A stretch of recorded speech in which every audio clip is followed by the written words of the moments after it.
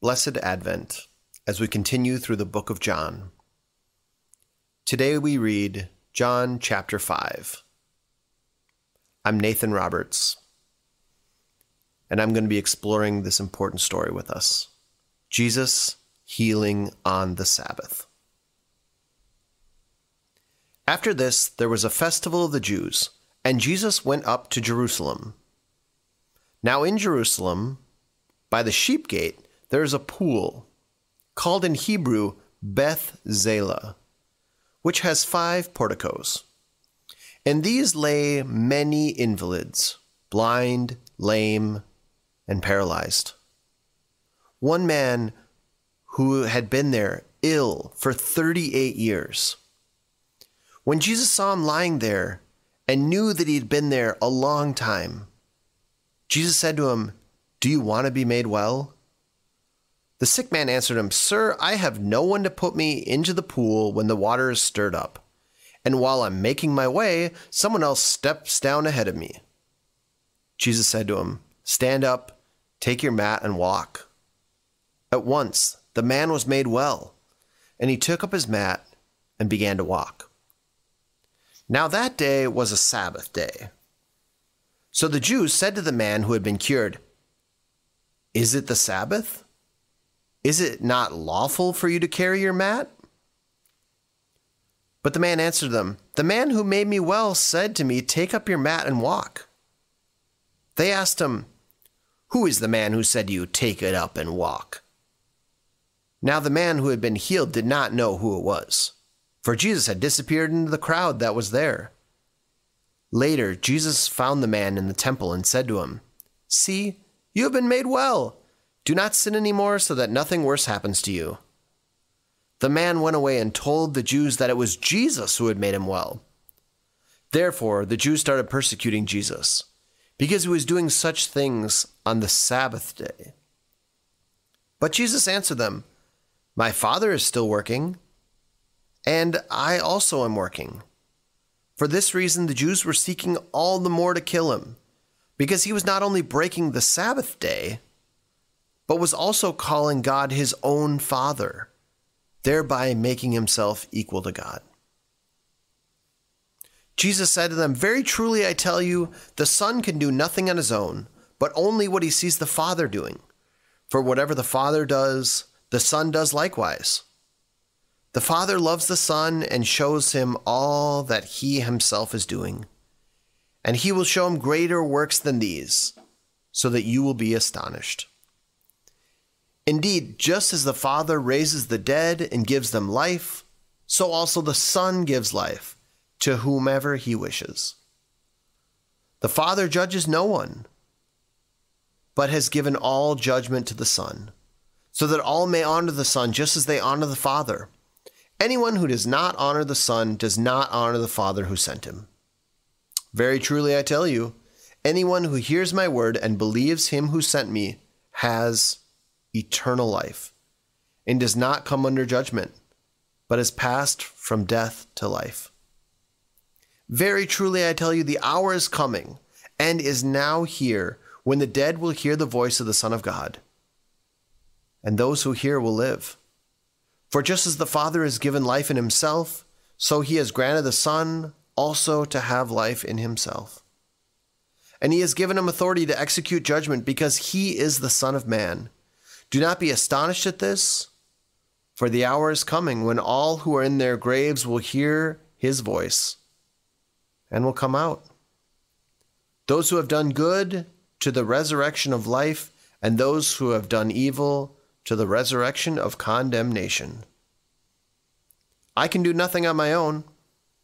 As I hear, I judge, and my judgment is just, because I seek to do not my own will, but the will of him who sent me.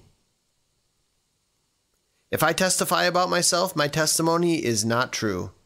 There is another who testifies on my behalf, and I know that his testimony to me is true. You sent messengers to John, and he testified to the truth.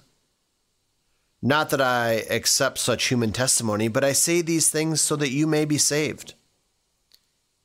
He was a burning and a shining lamp, and you were willing to rejoice for a little while in his light.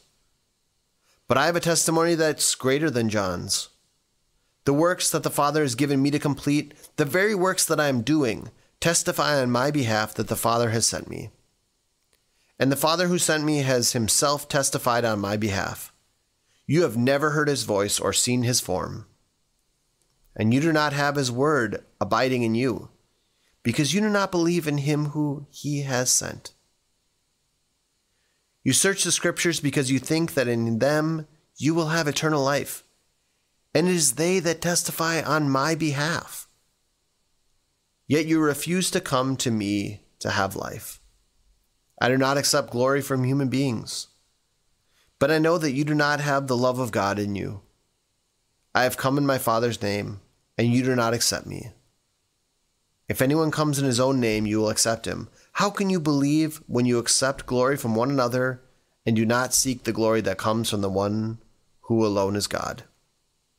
Do not think that I will accuse you before the Father. Your accuser is Moses, on whom you have set your hope. If you believed Moses, you would believe me, for he wrote about me. But if you do not believe what he wrote, how will you believe what I say? The word of the Lord. Thanks be to God.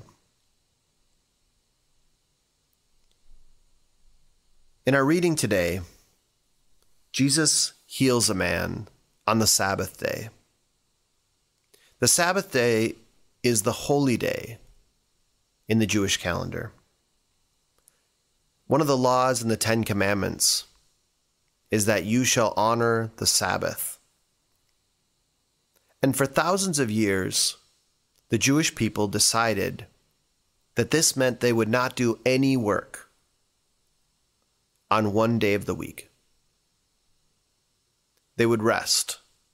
They would put down their farming equipment. They would not take their animals out to pasture. They would not cook or clean. They would spend a day in prayer, in worship, with their family, enjoying creation, enjoying all that life has to offer outside of work. It's a beautiful tradition.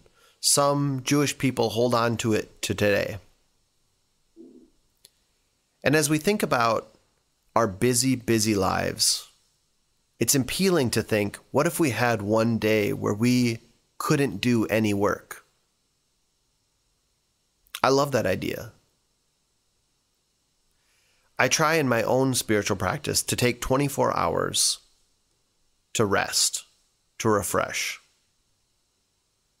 It's hard because sometimes ideas, projects pop into my mind, especially when I take time to rest. It feels like there are so many things that I start to see around the house.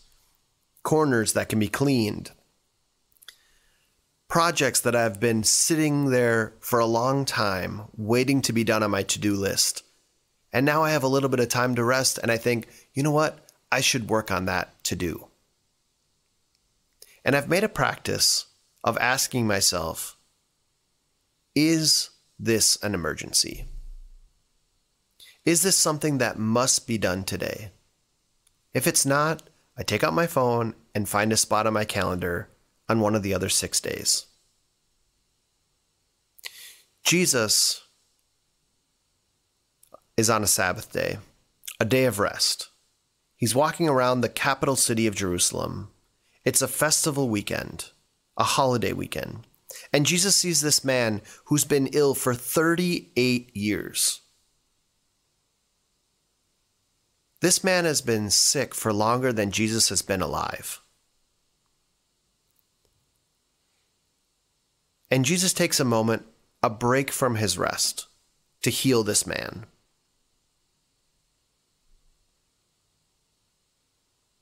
That to me is a beautiful example of how when something comes up when we're resting, when we have a day off, maybe even during a vacation, we're still called to love. We're still called to reach out to those in an emergency situation.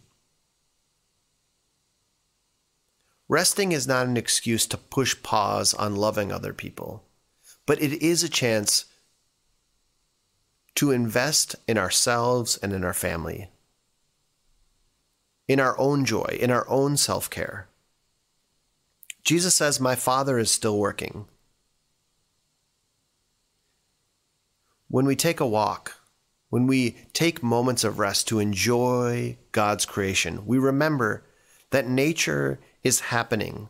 All these beautiful small miracles, falling snow, a river that is beautifully drifting, the changing of the leaves. These beautiful small moments can sometimes get lost in our busy, busy lives, especially for those of us who work indoors, who work on computers. So while this story reminds us that yes, there are days and times in our rest where we need to respond to an emergency situation,